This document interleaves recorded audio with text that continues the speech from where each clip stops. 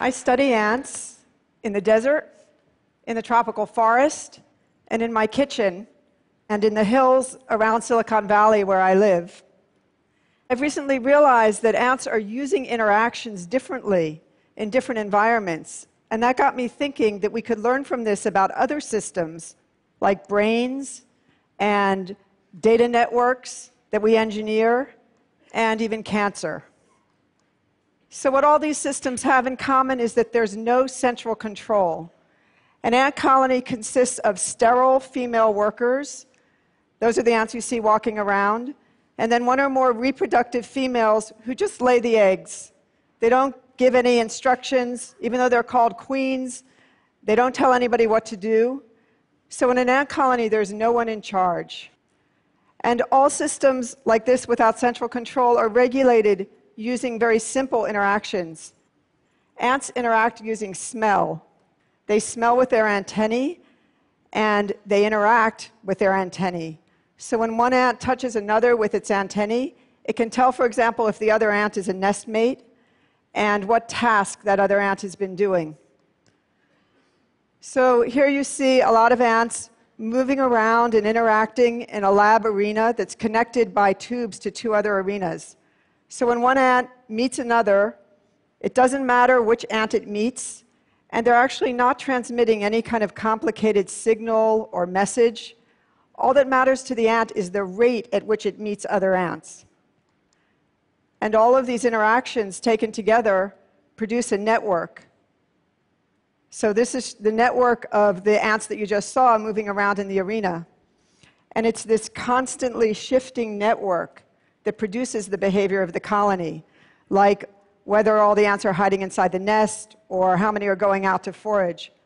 A brain actually works in the same way, but what's great about ants is that you can see the whole network as it happens. There are more than 12,000 species of ants in every conceivable environment, and they're using interactions differently to meet different environmental challenges. So one important environmental challenge that every system has to deal with is operating costs, just what it takes to run the system. And another environmental challenge is resources, finding them and collecting them. In the desert, operating costs are high because water is scarce. And the seed-eating ants that I study in the desert have to spend water to get water. So an ant outside foraging, searching for seeds in the hot sun just loses water into the air. But the colony gets its water by metabolizing the fats out of the seeds that they eat. So in this environment, interactions are used to activate foraging. An outgoing forager doesn't go out unless it gets enough interactions with returning foragers. And what you see are the returning foragers going into the tunnel, into the nest, and meeting outgoing foragers on their way out. This makes sense for the ant colony because the more food there is out there, the more quickly the foragers find it, the faster they come back, and the more foragers they send out. The system works to stay stopped unless something positive happens. So interactions function to activate foragers. And we've been studying the evolution of this system. First of all, there's variation. It turns out that colonies are different. On dry days, some colonies forage less. So colonies are different in how they manage this trade-off between spending water to search for seeds and getting water back in the form of seeds. And we're trying to understand why some colonies forage less than others by thinking about ants as neurons, using models from neuroscience. So just as a neuron adds up its stimulation from other neurons to decide whether to fire, an ant adds up its stimulation from other ants to decide whether to forage. And what we're looking for is whether there might be small differences among colonies in how many interactions each ant needs before it's willing to go out and forage, because a colony like that would forage less. And this raises an analogous question about brains. We talk about the brain, but of course, every brain is slightly different. And maybe there are some individuals or some conditions in which the electrical properties of neurons are such that they require more stimulus to fire, and that would lead to differences in brain function. So in order to ask evolutionary questions, we need to know about reproductive success. This is a map of the study site where I have been tracking this population of harvester ant colonies for 28 years, which is about as long as a colony lives. Each symbol is a colony, and the size of the symbol is how many offspring it had, because we were able to use genetic variation to match up parent and offspring colonies. That is, to figure out which colonies were founded by a daughter queen produced by which parent colony. And this was amazing for me after all these years to find out, for example, that colony 154, whom I've known well for many years, is a great-grandmother. Here's her daughter colony, here's her granddaughter colony, and these are her great-granddaughter colonies. And by doing this, I was able to learn that offspring colonies resemble parent colonies in their decisions about which days are so hot that they don't forage. And the offspring and parent colonies live so far from each other that the ants never meet.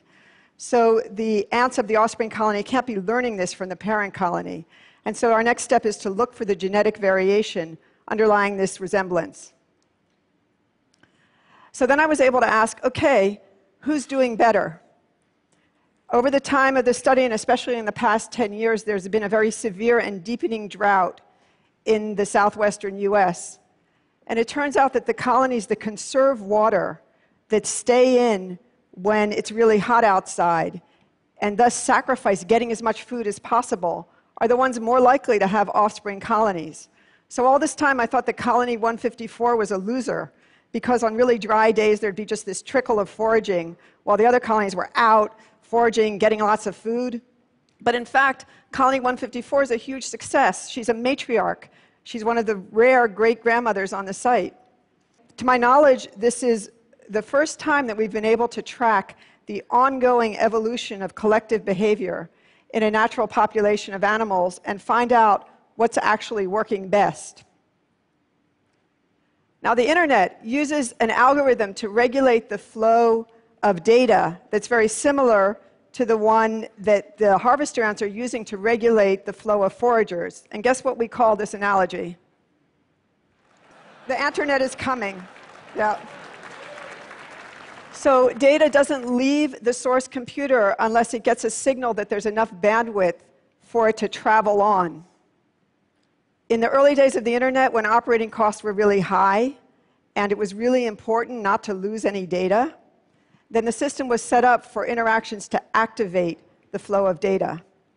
It's interesting that the ants are using an algorithm that's so similar to one that we recently invented. But this is only one of a handful of ant algorithms that we know about.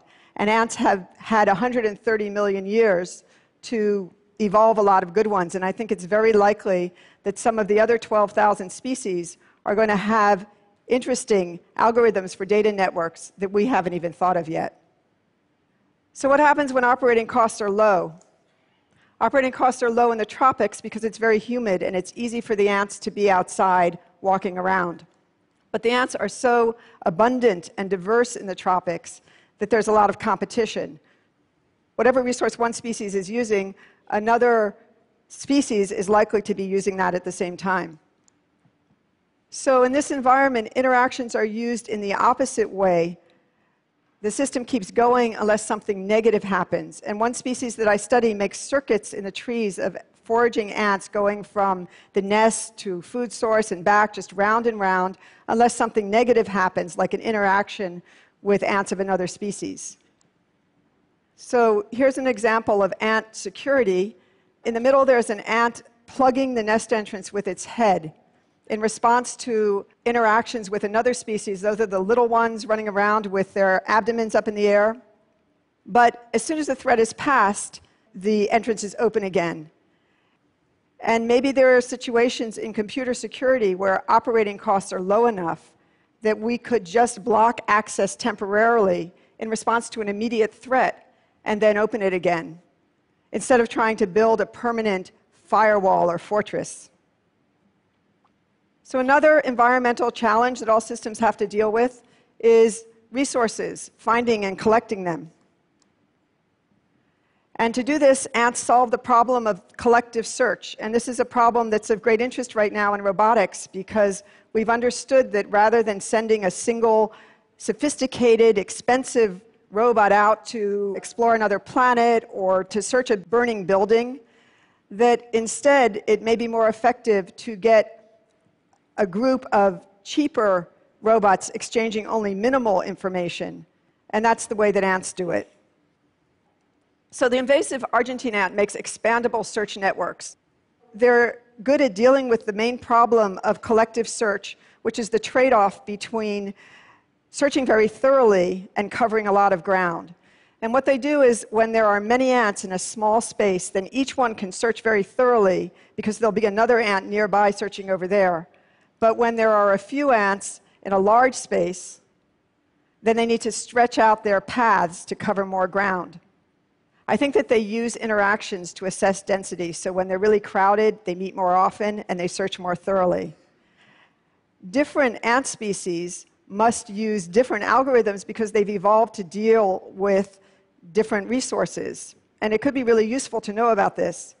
And so we recently asked ants to solve the collective search problem in the extreme environment of microgravity in the International Space Station. When I first saw this picture, I thought, oh no, they've mounted the habitat vertically. But then I realized that, of course, it doesn't matter. So the idea here is that the ants are working so hard to hang on to the wall or the floor or whatever you call it, that they're less likely to interact. And so the relationship between how crowded they are and how often they meet would be messed up. We're still analyzing the data. I don't have the results yet. But it would be interesting to know how other species solve this problem in different environments on Earth. And so we're setting up a program to encourage kids around the world to try this experiment with different species. It's very simple. It can be done with cheap materials. And that way we could make a global map of ant collective search algorithms. And I think it's pretty likely that the invasive species, the ones that come into our buildings, are going to be really good at this, because they're in your kitchen because they're really good at finding food and water. So the most familiar resource for ants is a picnic. And this is a clustered resource. When there's one piece of fruit, there's likely to be another piece of fruit nearby. And the ants that specialize on clustered resources use interactions for recruitment. So when one ant meets another, or when it meets a chemical deposited on the ground by another, then it changes direction to follow in the direction of the interaction. And that's how you get the trail of ants sharing your picnic. Now, this is a place where I think we might be able to learn something from ants about cancer. I mean, first, it's obvious that we could do a lot to prevent cancer by not allowing people to spread around or sell the toxins that promote the evolution of cancer in our bodies. But I don't think the ants can help us much with this, because ants never poison their own colonies. But we might be able to learn something from ants about treating cancer. There are many different kinds of cancer. Each one originates in a particular part of the body. And then some kinds of cancer will spread or metastasize to particular other tissues where they must be getting resources that they need. So if you think from the perspective of early metastatic cancer cells as they're out searching around for the resources that they need, if those resources are clustered, they're likely to use interactions for recruitment. And if we can figure out how cancer cells are recruiting, then maybe we could set traps to catch them before they become established. So ants are using interactions in different ways in a huge variety of environments. And we could learn from this about other systems that operate without central control. Using only simple interactions, ant colonies have been performing amazing feats for more than 130 million years. We have a lot to learn from them. Thank you.